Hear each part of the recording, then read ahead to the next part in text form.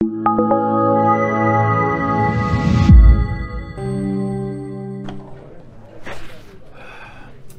start Farbrengen with a shtickle chassidus, a little chazor from my maimer, a little bit. The Rebbe, our Rebbe, over the course of the Nesius, kocht. I don't know how you say kocht in English without koching the koch. In certain Maimarim of the Friedrich Rebbe especially, certain Maimarim of the Friedrich Rebbe, that the Rebbe hat sich in dem Starker angelegt. And some of these Maimarim, the Rebbe would repeat many times. Of course, the best example of that would be Basi Lagani. How many times did the Rebbe say Basi Lagani? But there were certain sugim Maimarim in the Rebbe, certain Maimarim the Rebbe liked, that he kocht in them. Now, if you know how my mother Chassidut, I'll tell you a stipur. I heard this from my father-in-law, Rashom, Reb Moshe Nemenov. You're getting in without a Shalom Aleichem instead. Last night I was in Florida. I talked about Shimon Lazarov and Zalman Shazar.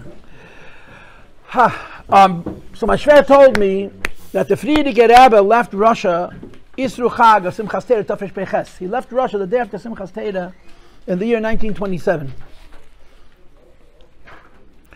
And there's the siches that are printed from that Simchas Torah, gewaldige siches, very powerful siches. But Reb Nissen was, I think he was still a bacher. But Reb Nissen was considered from the Cheshuvim. Even then, he was a very special person. And he was very close to Friedrich Rebbe, dem stark lieb gehat. So he was a mashgiach, or he was a mashpia. I don't know exactly what his official role was. But I got that sutrit. He could ask things from the Friedrich Rebbe that somebody else couldn't ask. So he went into the Friedrich Rebbe, Matzah Simchas Torah, and he said, the Rebbe is leaving tomorrow. Maybe the Rebbe could leave the Maimer. The Maimer, the Rebbe said Simchas Torah. The Rebbe was leaving Russia. And for many of the Chassidim and the Nasha was the last time they saw the Rebbe. Mamish, kibshutei. So Reb Nissen asked if the Rebbe could leave the Maimer. The Friedrich Rebbe could leave the Maimer. So the Rebbe said he could, and he took out a number of bichlach. I don't know how a person who's traveling the next morning is able to do this. He took out a number of bichlach that says Dishribene Chassidus, Mesama from his father, and he told Reb Nissen to copy from this piece to this piece, from this piece to this piece, and this piece to this piece, and then they should build a maimer out of it.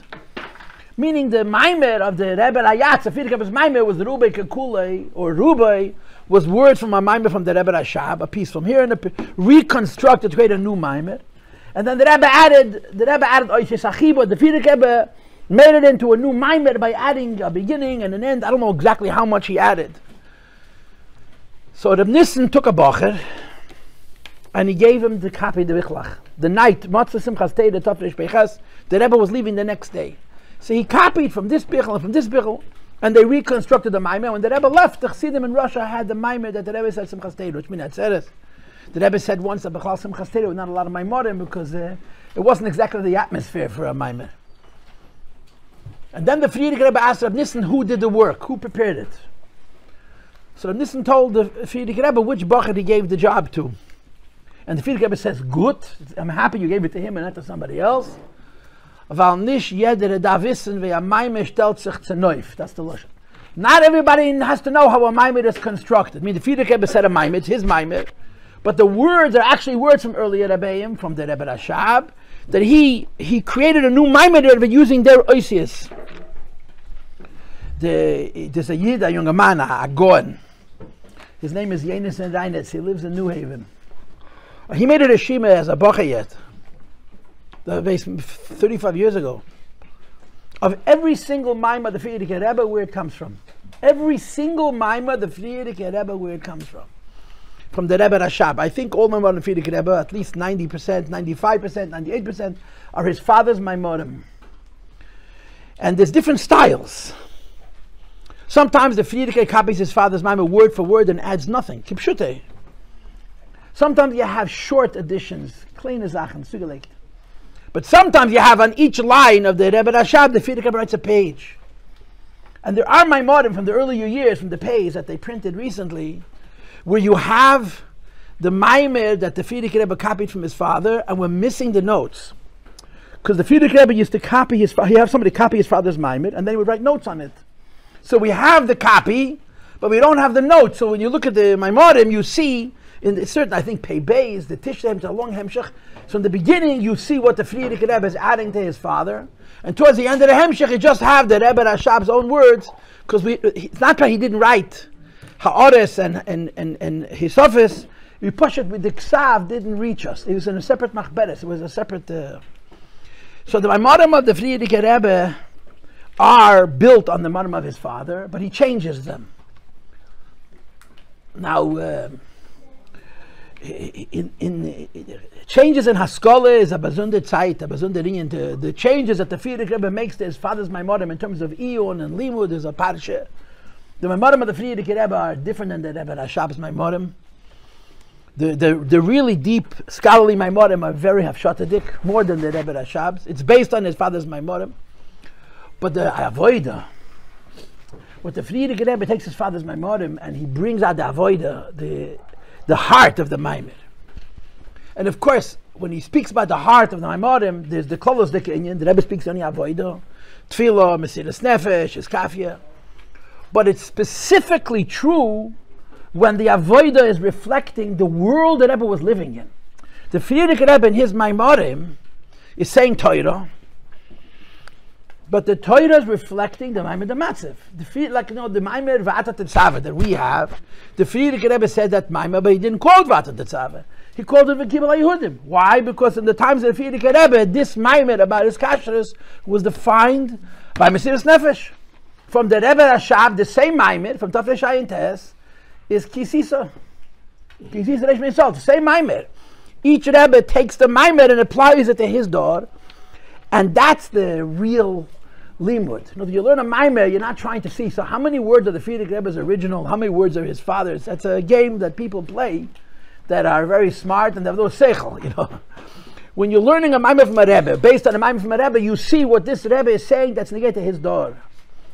And you see this in the Maimorim of the Frierdiker Rebbe a lot, where the Maimorim have so much heart because of the conditions under which the Frierdiker Rebbe was saying and writing these Maimorim.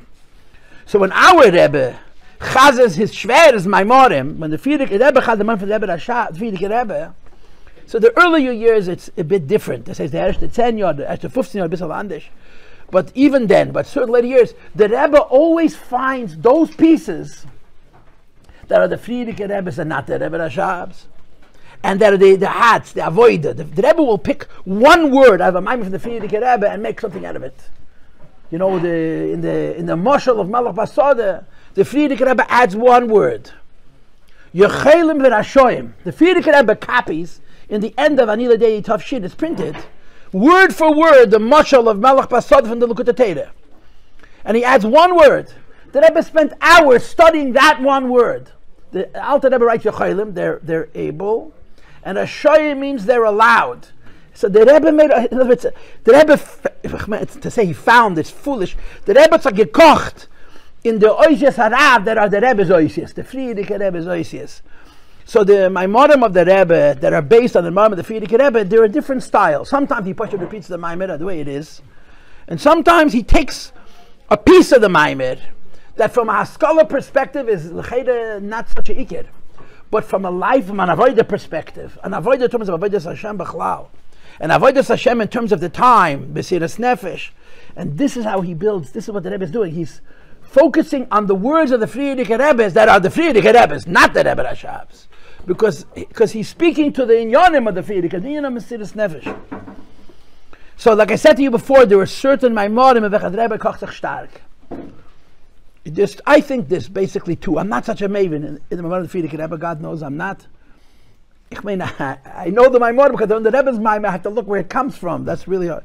The Frierdiker, as a kid, I learned the Frierdiker's Maimon. But I'm not a maven Frierdiker's Maimon. I'm not going to lie to you. But there's two suga Maimon in Echad Rebbe gekocht. From the Frierdiker Rebbe especially. One is the Derushe Chasane. When the Rebbe got married, the Frierdiker Rebbe said 6 Maimonim. The Rebbe repeated those 6 Maimorim be'erech 30 times. That means on average he said each Maimor 5 times, but L'chadei he said only once. He would repeat the same Maimor over and over again. How many Asher Bodas are there? How many Maimorim do you have? Margel b'puma derova, Or Amar Rabbi Shemai Diksiv Tzidkes B'Zeni Yisrael. It's based on one of the Maimorim that the Friedrich Rebbe said during the Rebbe Sheva Brachas, and the Rebbe repeated it, and every time it was different. It's like a koch. In the Maimorim of the Rebbe's Maimorim, the Rushe Chasane, the Rebbe had a very big koch. And another example of that is Maimorim of Yud Beis Tamuz. So the Friedrich Rebbe was arrested in Tafresh Pei Zayin in 1927, and during the week that he was liberated, he said Chassidus many times, maybe 5 times. Last night I was in Florida, so I talked about Aramayim Min Amei Tzar Karasi Ko, which the Rebbe said in jail. On Thursday, Lamed Sivan, Aleph Teresh Chedesh Tammuz, the Friedrich Rebbe said a Maimer in Shpalerka prison, which begins with the word Min Amei Tzar Karasi Ko. You read the first 10 lines and your heart comes out. You could hear his pain. The Friedrich Rebbe is using psukim. The whole thing is psukim. But the pain and the Kol Goyim stuff, you have to read it. It's impossible to, unless you repeat the words of the Rebbe precisely, which I cannot do. But the Maimah begins, he doesn't quote the second half of the pasuk. The Anoni B'Melech Avko is missing. He just the Friedrich Rebbe said a Maimah and wrote a Maimah which described his Maimah the Matzav as it was. He was Min HaMeitzah. And then he was liberated, and there's a bunch of Maimon, they said in a week. There's a Maimer Gefen Mi Mitzrayim Tasiya. There's 2 Maimorim Baruch HaGoimel. There's a Maimer Havaya Liba Eizei V'Nyere B'Soyner, and then there's a Maimer Suyu Dechem Kodesh Ovarchas Havaya. In 1 week, the Friedrich Rebbe said Chassidus all those times, and the Rebbe in his Nesiyas repeated these Maimorim come upon him. But after that, the Friedrich Rebbe every year Beis Tamuz had a Maimer, at least 1, sometimes 2. The Friedrich Rebbe, for those who are not aware, in Tafshin Hey, the Friedrich Rebbe had a stroke. And after that stroke, he stopped writing and saying original Chassidus. The Maimorim from Tafshin Vav, from 1946 on, are the same Maimorim, word for word from earlier years. He didn't write and say original Chassidus. So you have about 18 years Beis Tamuz, 18 years. And every year Beis Tamuz, at least 1, sometimes 2 Maimorim. And there were certain ones that Rebbe can them get kocht. I'll give you an example. You recognize this. Nasata l'reyecha neislis neisis with the case yourself. The Rebbe said 5 Maimorim with this Dibra Maschal. 5. The Maimah that I want to talk about is Hasom Nafshenu B'Chaim V'Leinosa L'Ameit Ragleinu. There's 3 Maimorim from the Rebbe. Hasom Nafshenu B'Chaim V'Leinosa L'Ameit Ragleinu. And there are others. In other words, it's not like the Rebbe. And then, of course, Asada Shyoshvim, Tafresh Peites, Tafresh Peiches, the Rebbe Rayat. The first anniversary of Beis Tamuz, the Friedrich Rebbe sent out a short Maimer, Asada Shyoshvim Eskim B'Teira. And in Tafshin Membeis, the Rebbe said 3 times the same Maimer, 3 times the Maimer, Asada Shyoshvim Eskim B'Teira. So there's certain Maimer of the Friedrich Rebbe, and the Rebbe Sachmerin to get kocht. And the Rebbe doesn't need. Our job is to understand the Maimer, and maybe to understand why by the Rebbe this Maimer has a certain cheshivas. But this is the Metzias Advarim. So I'm not going to make. I will chazan pashtach vort chassidus. I'm not going to make a long drasha, but it's a chassidische Farbrengen. It's a pashtach vort in Elam. So I'm going to say a shtickle of vort from this Maimer, and there's a Mugadika Maimer, which I learned this year because of some troublemaker who's here someplace. Hasom nafshenu b'chayim leinosan lamet raglein. Hasom nafshenu b'chayim. So the Friedrich Rebbe has a poshet kasha. A neshama is called chay be'etzim. A neshama is living. A neshama is alive. So why do you say hasom nafshenu b'chayim? They takes the neshama, which is already living, and he puts it into life. Hasom nafshenu, the Eibush takes the neshama and he gives the neshama life. If the neshama is already living, why do you have to have life to the neshama? And of course the answer is because v'leinosan lamoit ragleinu. And he teaches a person is most vulnerable in his extremities. A person is most vulnerable in his weakest places, right? The fingers, the toes. Regel is the bottom of the person. If a person's not 100% healthy, you will see illnesses in the secondary parts. Where is the person most likely to get hurt, to stumble, to fall? When it comes to Yodim of Regel, the higher parts of the person are closer to the center of the person, so they're more protected, they're more fortified. And that's what the pasuk is saying. Hasam nafscheinu b'chaim. The Eibishter adds life to a living nefesh, so that the regel, on the lowest level, there shouldn't be lamoit. And the English said that lamoit is translated to slip, that the foot shouldn't slip. And the Maimorim, the Rebbe has many different words. He connects lamoit to almost the same shadish as hatoya, shtus, to go off the correct path. So when the Frierdiker Rebbe has this maimer, it's a long maimer based on a maimer from the Rebbe Rashab, but the oisiest that of the Frierdiker Rebbe's own, he quotes a Siponu. That the Siponu says on this pasuk, that the Eibishter adds to Teva something which is higher than Teva. The Eibishter adds to Teva something which is higher than Teva. That's how he explains the pasuk. The Eibishter adds to the person something which is higher than Teva, and therefore and the Frierdiker builds his maimer on this. And the nekuda that he brings out is, if I understand it correctly, that even the neshama has a Teva. The nefesh the neshama has a Teva. The neshama has a nature. Because l'chayra, a nature is a limitation. A teva is a klipa, is a limitation. And limitations come from klipa.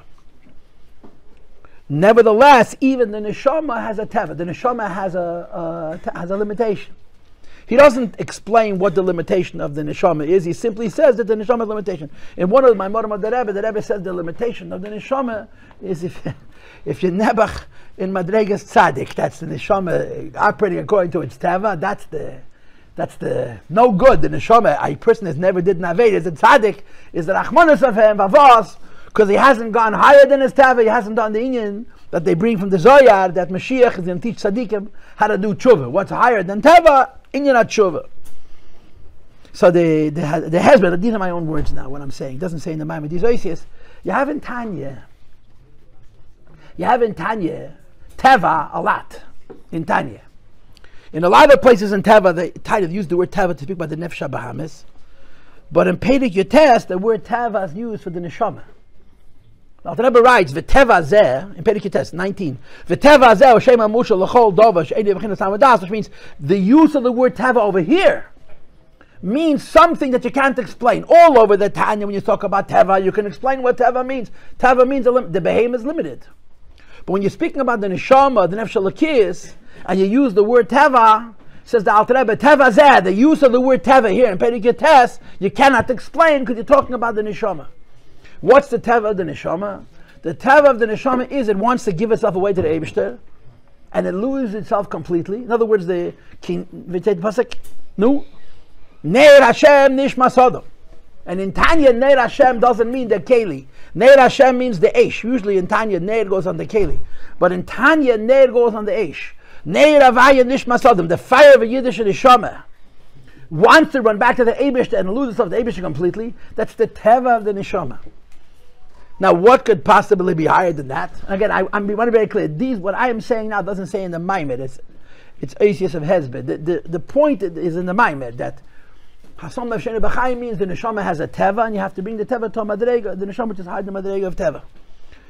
So I was thinking that when you speak about a yid being made a nefesh kiddush Hashem, and you call it a teva, and there's makayos for this in Maimorim, in the Rebbe's Maimor from Purim, from Tafshin Yud Gimel, and other places.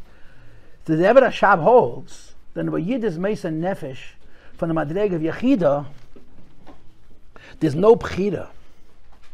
You don't have a choice. The lashon in Tanya is ef sheli is beifanacher. So a yid's neshama, yechidish b'nefesh is revealed. A yid is meisa nefesh, but it's his teva, meaning the yid doesn't have a breda.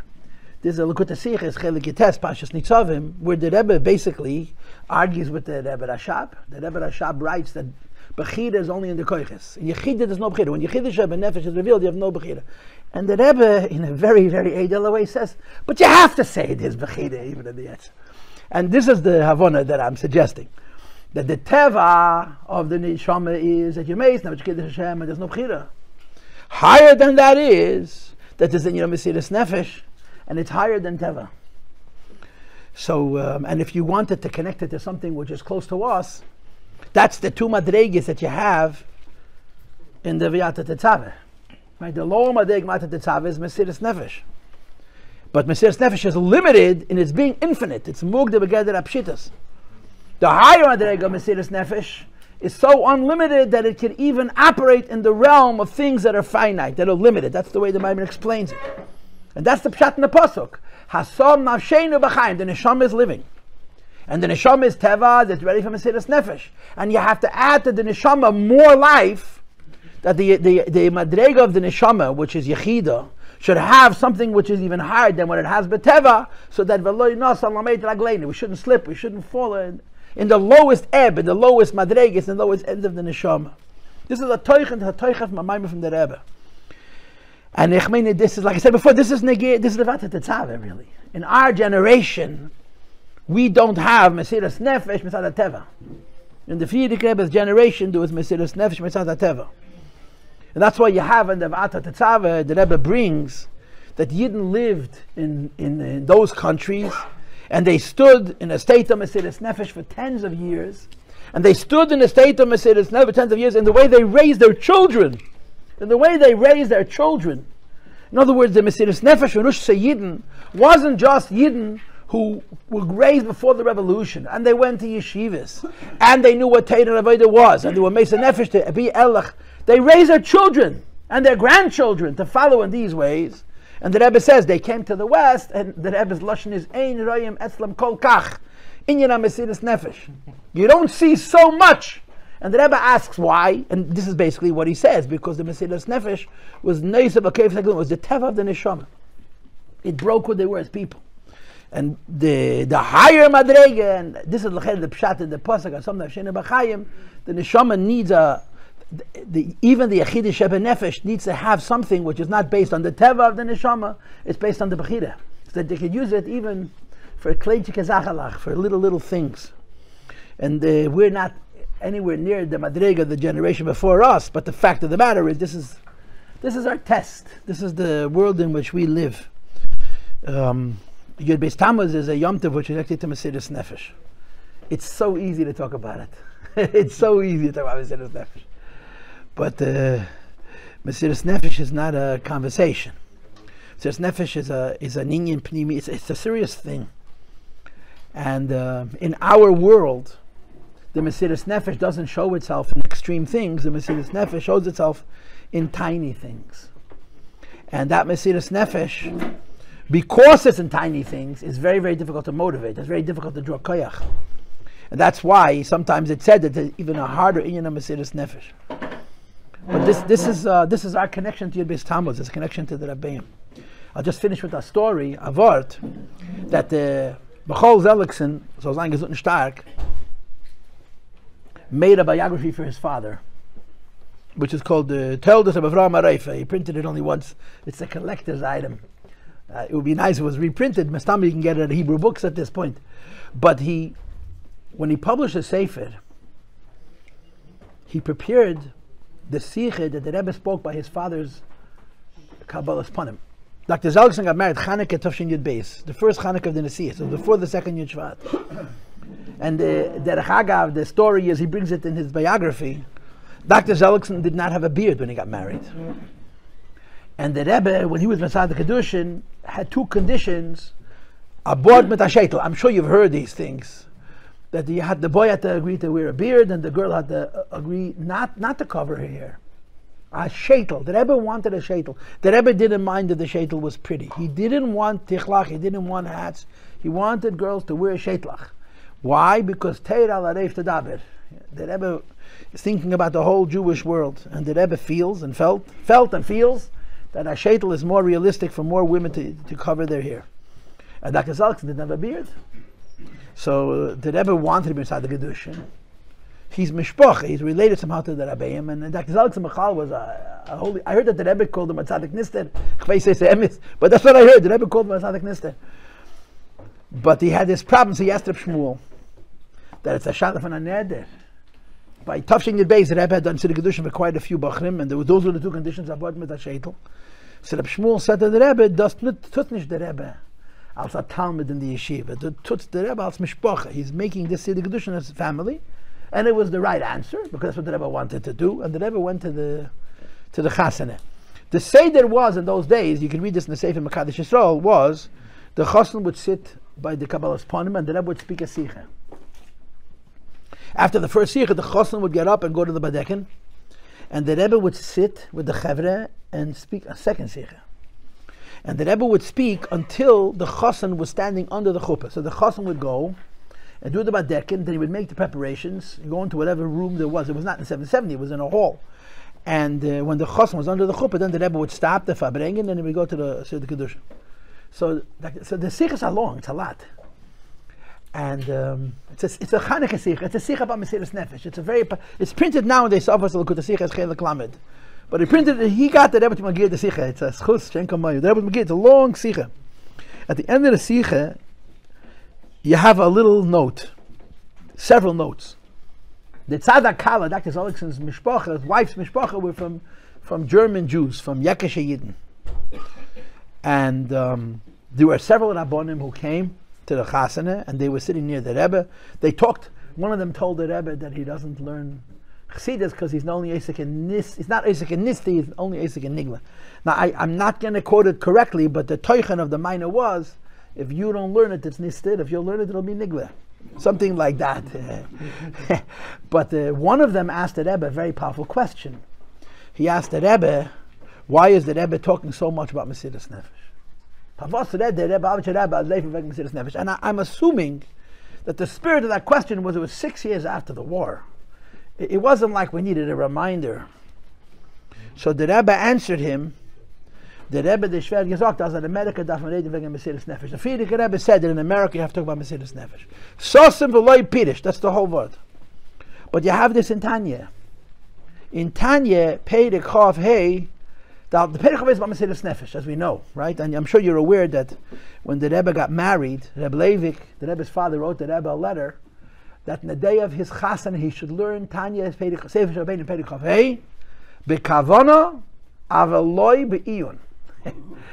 Learn the Perek with your heart and not with your mind. The Chav Hey is the Perek of Mesiras Nefesh. At the end of the Perek, you have after the two dots why Moshe Rabbeinu gave the mitzvah of Shema Yisrael, Yidden going into Eretz Yisrael. Now the Rebbe asks a question. Krishma is Mesiras Nefesh. Yidden going to Eretz Yisrael, Hali Pachtecha Meracham, Yitna Deshema Kol Amim. Yidden going to Eretz Yisrael, they're going to be in a Maimad Matzav where they're going to be safe and they're going to be secure and they're not going to have Mesiras Nefesh. So why is Moshe Rabbeinu teaching Yidden about Mesiras Nefesh that they're about to go into Eretz Yisrael, and Eretz Yisrael they're not going to need the Mesiras Nefesh? And the Alter Rebbe answers, when you have Mesiras Nefesh, you don't got to talk about it. When you don't have Mesiras Nefesh, you must talk about it. Because talking about the Mesiras Nefesh motivates the day-to-day life of a Yid. And that's l'chayre, our connection to Yid Beis Tamuz. Okay, l'chaim l'evracha, l'chaim l'evracha, l'chaim l'evracha, l'chaim l'evracha. That's what he said. You have to look inside. Look in the Sikha, but Adu ist am nicht lernen, wer der sei nicht. He told the Rabbi, lass noch Chassidus, weil lernt nur Nigla und nicht Niste. So the Rebbe told him, I'll do learners than this and this.